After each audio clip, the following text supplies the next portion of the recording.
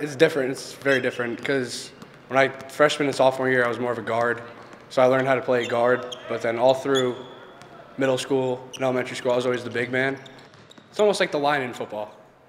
They're the reason the quarterback, the running back are good, and they don't get a lot of credit for it. But I don't know. I love the new role. I think it's fun. Jake has been an absolute anchor on my team. He is completely unselfish. When we look at the other team, when we look at an Eddie Volkerts for Fitch, who is a fantastic player, we look at who needs to step up and start to defend him. I can always count on Jake. If there's a big man on green for Osebra, Jake, call his number. And I know he's always up for the challenge. People look at him and they're like, oh, like Owen Green, he's 6'3", and you have Jake who's 5'11", maybe 6 foot, and they think he has no shot, but once he gets in the paint, it's like, gives him one bump, and they're like, this kid could probably take him.